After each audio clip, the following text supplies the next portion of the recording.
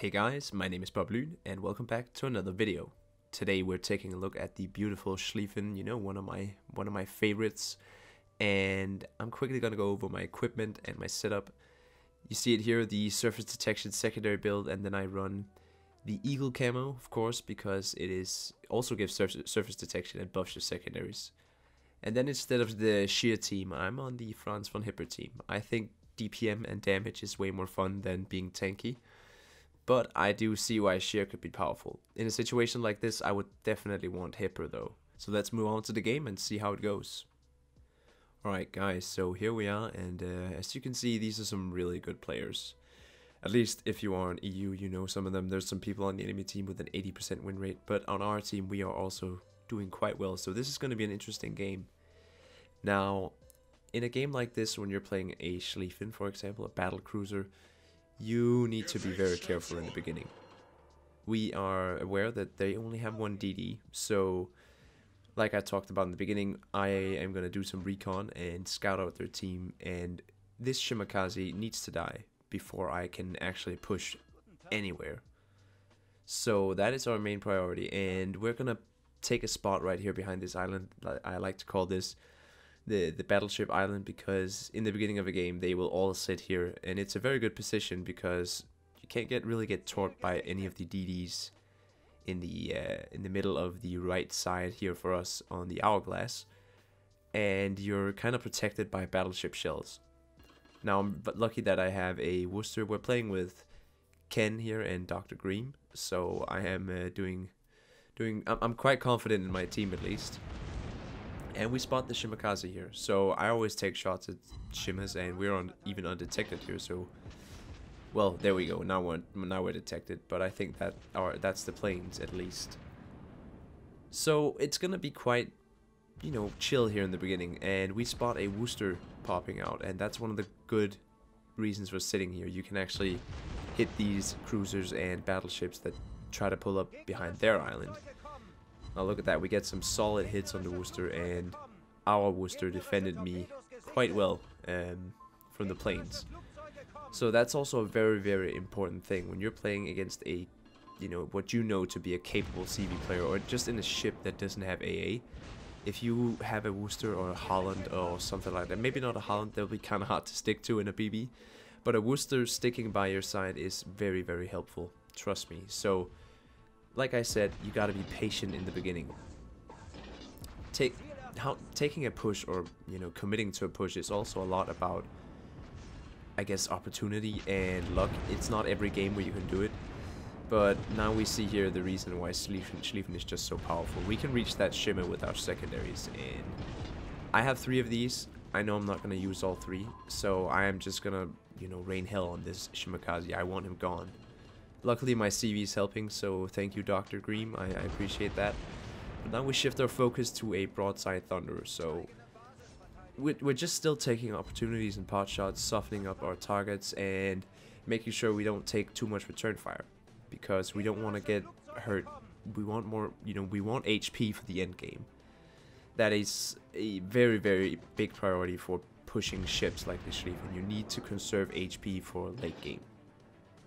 And now we see the Shimmer pushing out here. Our team has been doing a good job of spotting him and, keeping him occupied. So now we can just focus him. And I'm going to instantly turn away, try to gain some distance here. And the Shimakaze could be firing torps, but I'm thinking that they most likely won't reach my CV. They could probably reach me. So I'm just going to keep sailing away. Now there's dive bombers coming in, and I'm just hoping he's gone. Unfortunately, he does survive, and we're still forced to stay right here in our base. Now, at this point, the game is still even, and you can see that nothing has really happened yet. But I take one last shot at this Shimmer, and then I decide, alright, screw this. I'm going to sail behind my CV here, making sure I don't block him.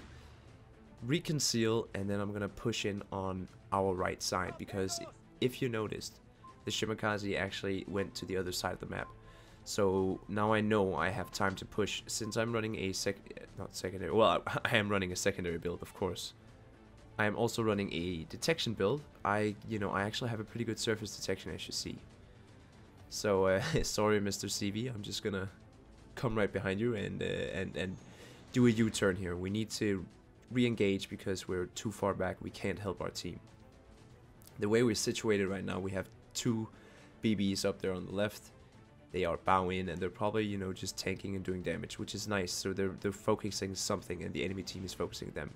And then we have my Worcester and a DD on our right side. So it's a perfect time right now, since the Shimakaze will probably go down. Yeah, there he goes. Thanks to the Colombo, we can push and we're gonna go full throttle, no stopping towards the enemy team. This is our chance. And why can we do this? Well, first of all, Shimakaze is dead. Second, we know there's no enemies on the right and left side. We know we have pretty much the whole enemy team in their base. We have the Thunderer, we have the CV, we have the Worcester, Colombo, pretty much everybody's there.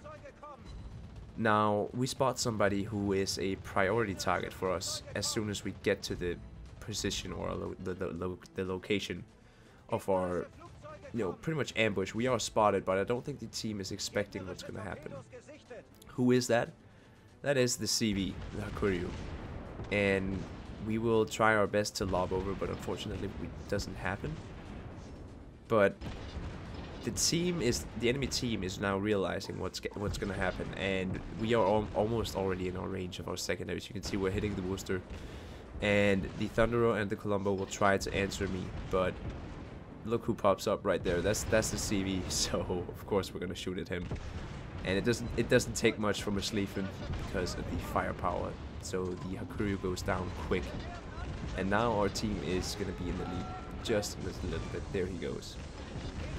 Now the CV is down, and we only have, well, a Worcester, a Thunderer, and a Colombo to deal with. It's gonna be fine. We're in the Schlieffen. Who cares, right?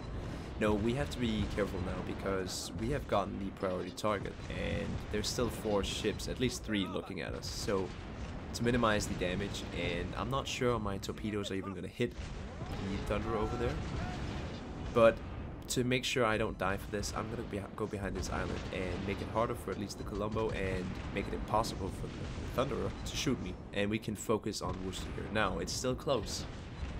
We have the lead since we killed their CV, but it's a very close game, and I'm counting on my Worcester helping me, and of course my CV also helping me finish off Mr. Thunderer over there.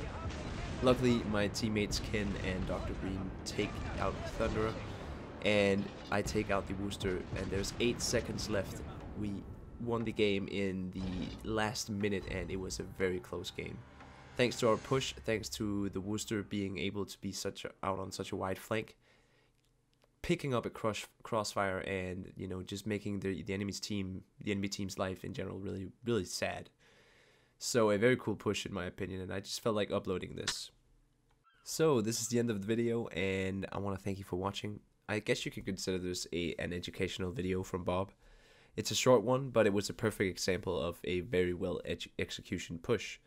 So thank you again so much for watching, and my name is BobLyn, signing out.